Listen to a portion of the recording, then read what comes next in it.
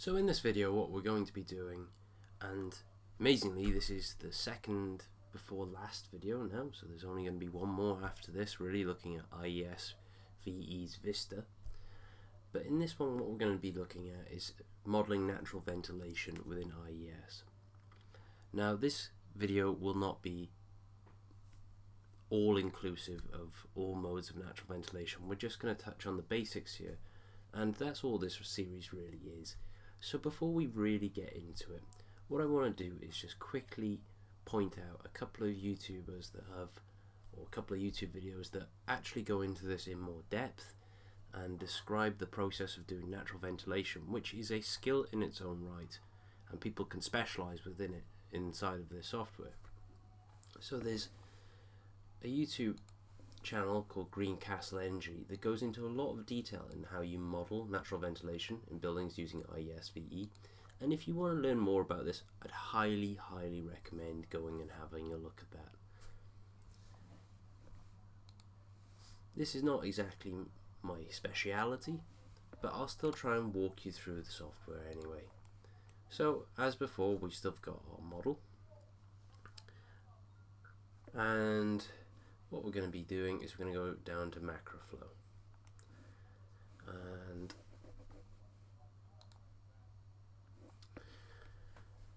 so we're going to be modelling our building's natural ventilation.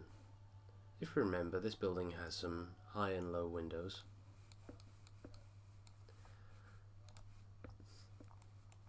and what I'm just going to do is I'm going to turn my cursor back on.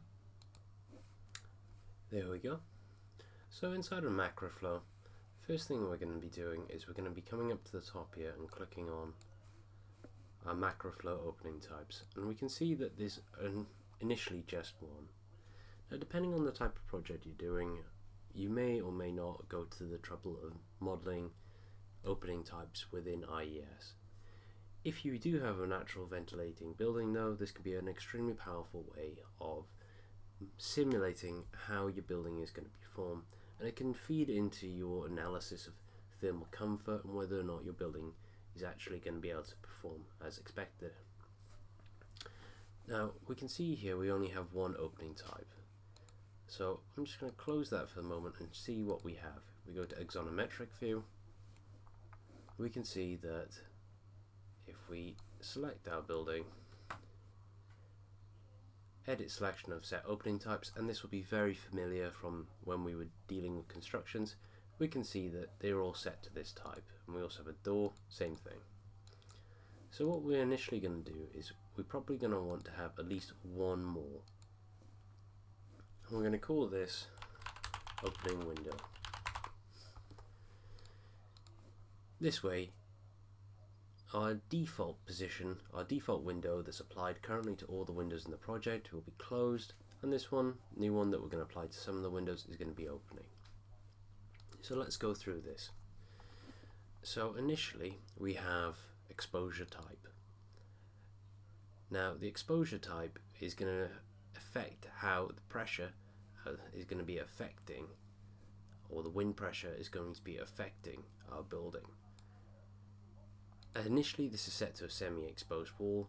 If we're going to detailed analysis, we should be changing this to properly reflect what's occurring. So within these scenarios, actually a semi-exposed wall is reasonably fine. But you can see as if we're going up the building, and I recently learned from that video that I just told you about, nonetheless, that this is a ratio of the height of the building to the height of the window itself. So we can see here we have lots and lots of different options. Try and choose the one that best suits your project. We can also see here that it will give us the coefficients of these kind of things. Excellent. On the next one we have the opening category. Now initially this is just set to an operable area, so if I said this is 100, then we can see that the equivalent orifice area is 100. Equivalent orifice area is effectively how much area the window actually has opening. So if we change this to a top hung, or let's go with a side window, side door hung, So we might have one of these windows here as opening 50% with a max angle opening of 90. So we can see here that it's generating an equivalent opening area. If we had a top hung window or center hung, let's go top hung, center. When we said that the openable area is 50%, max angle opening is 20, so maybe there's a restraint bar, then the equivalent orifice area is 16.129. And we also have options here for just saying how that center hung is working. So that's what this does. I'm just going to hit save. And the next part, crack flow coefficient, I must say truthfully, I haven't really touched this very often, but I found out, again off that video that I just mentioned, that if we have a look on Macroflo's calculation, we can actually come up with values for this. So this is effectively a factor for working out how much air is going to leak through our window even when it's closed. It's the construction quality of the window effectively, and this will be a product of how old it is, construction style, seals, and within the Macroflo calculation methodology we can see that we have some different values for this. So this is an older building, non-weather stripped, hinged. We might have a median here of 0.74, so let's just enter that value, 0.74. Crack length as a percentage of the opening, well, we could just say 100% for the moment, and that accounts then for the fact this is an older building, it might not be properly sealed all the way around. Right, so now we go on to opening threshold. This is the temperature at which the window control is considered to be open, which is going to take a little bit to get around. So we're saying at the moment, at 0 degrees, this window is open. However, there is a control logic here as well. So at 0 degrees, this is open, but it's off continuously. So this window will never open. If we changed it on continuously, the moment the temperature was above 0 degrees, it will be open. And we could do various things here, like we could say, okay, during the system occupied hours, remember we had that office system extended hours, we could say that, okay, if the temperature is above 0, between 7 and 6:30 in the evening, then the window will be open. Now clearly this is not great. We could set this to say 18 degrees and have it just come on in the summer, but there's going to be times when this is not a good idea. So what we're about to do is we're about to go and do some logic.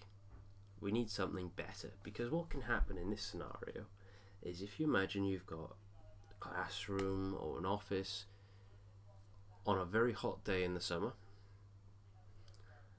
and you're trying to see whether your natural ventilation is going to be working appropriately to keep the occupants of that room in a suitable temperature. The last thing that we want to do is have those windows open when it's over 28 degrees outside. That will actually just be letting heat in, and it won't give a fair approximation for how the building is going to perform. Now the way that we do this is that we come down to here to the Profiles tab, and we're going to create a new profile, a modulating profile, and we're going to call this Opening Algorithm. And in this video I'm just going to show a summer opening algorithm. I'll demonstrate where you can get the information for a profile for winter and the shoulder seasons, but I'm just going to do the summer one. And what we're going to do is we're going to have this working throughout the day with a control logic. This does assume that people are going to be here all day, As before, if we are modeling people not being here, we can just add a couple of times in where this is still set to 0, so that we're going to say that. And actually, let's just do that to demonstrate it. So let's say between 12 o'clock in the evening and 7 o'clock in the morning, this window is going to remain closed. Then after 7 o'clock, our control logic is going to kick in. And then let's say till 8 o'clock in the evening, our control logic will remain in operation.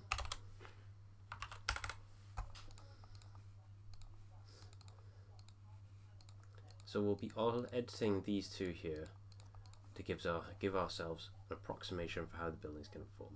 Is that how a house performs in reality? No, but we are just trying to demonstrate an example here. Okay, so let's make sure this is ticked for ventilation.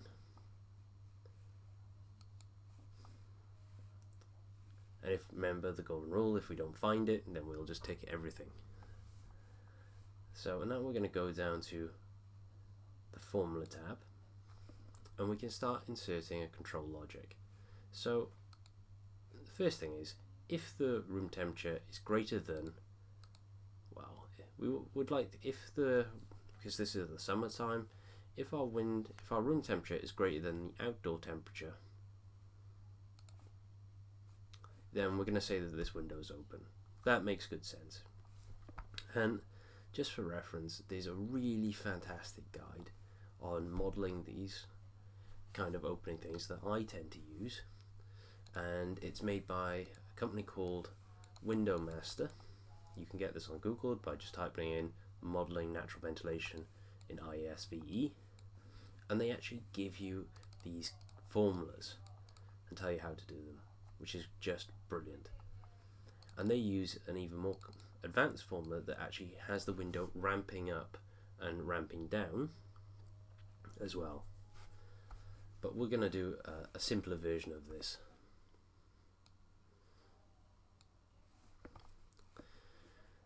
We also want, we're probably going to want the windows to open if the room carbon dioxide is greater than, let's put a numerical value in here, let's say if it goes above 1,000, then that window will also be open.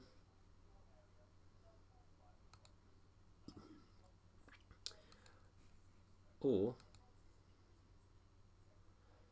if our room air temperature is greater than,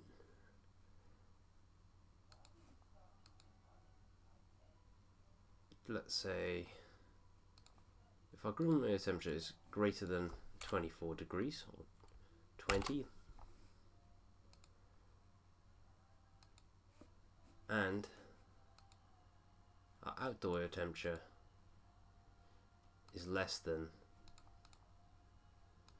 numerical value 28.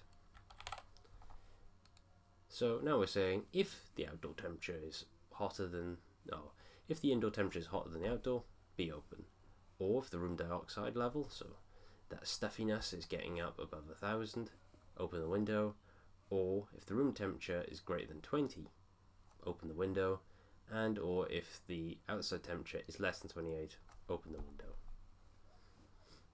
So now we create the formula, and we can see that this is built up, the formula here. And importantly, we've got the AND statement collecting these two statements together. So these two bottom ones are paired. And if I go OK, I'm just gonna, we can also type the formula for reference. So with that guide that I mentioned here, we could literally just copy and paste that in, which we may do in a moment. Okay, and I'm going to copy that, and I'm going to go to the formula for this one, type formula, oops, cancel. I think I need to load this up here, type formula, copy, okay, insert here, type formula, there we go, okay. And now our control logic is in.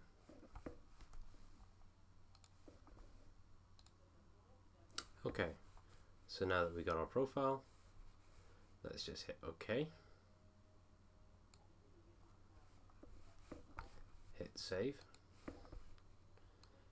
closing this window, and oh, it hasn't appeared. Well, that's no problem because we know exactly what to do now. So we're just going to go back, and this may require us to create a yearly profile, so let's just go to that trouble now.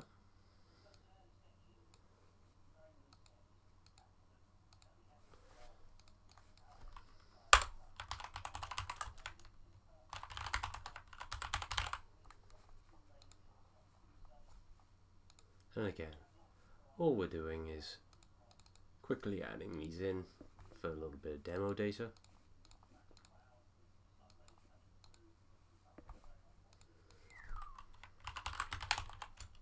Window opening.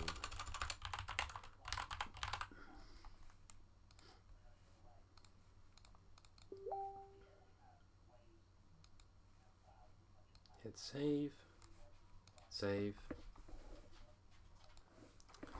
I couldn't get it to appear, so I just closed Macroflo once again, and now it appears to be there. Hit save with this open now. I'm going to set this to 0 degrees because now we want the window to effectively be open anytime our control logic says to be so. Hit save, okay.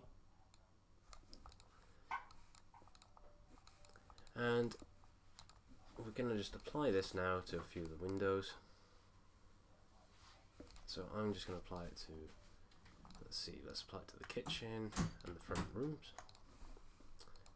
These two rooms here, and then we'll leave those as is, just so we can see the difference. So where these are now external windows, we're just going to change those over to opening windows. Hit save, and then we're going to run this through Apache. Now would be a good time to have a quick chat about how to run this. So we've done this before, but we just need to include the Macroflo link. And let's just make sure that we're keeping up with our convention.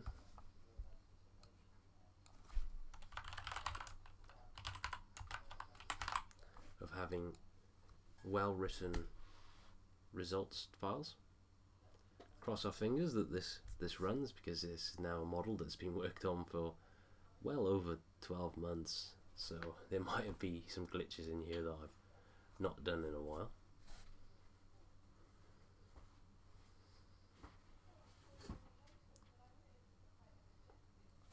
Okay, that's all sorted. Let's view the results. And what I'm going to immediately jump to is going to make sure that that Macroflo is selected. And one of the ways that we can test whether our control logic is working is we can go to Macroflo arrows,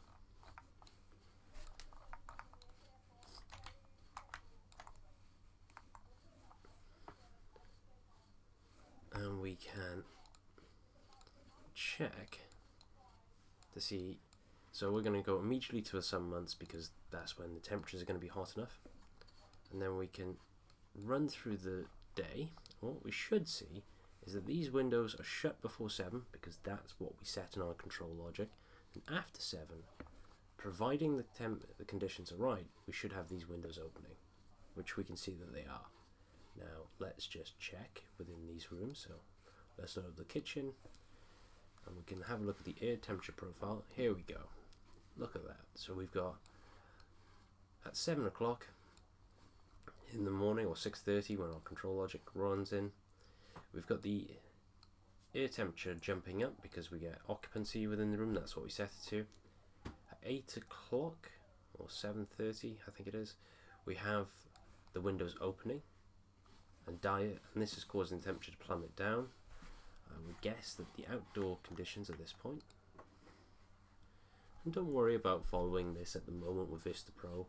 The next video is actually going to talk about this in more depth, and that will be the final video in this series. If we have a look, just cross-reference that with the dry bulb temperature. From the outside, we can see that, yeah, okay, so the dry bulb temperature at this point is much lower. So that control logic is saying open the windows. At this point, the windows are still going to be open because it's not above 28 degrees. Let's see if we can pick a hotter day. So if we pick the peak variable day, dry bulb temperature, and we want peak variable. Range tests, peak timetable, 22nd July. Oh, hang on, I need to select the entire year, my bad. Peak timetable is the 8th of June, and it's 26 degrees, okay.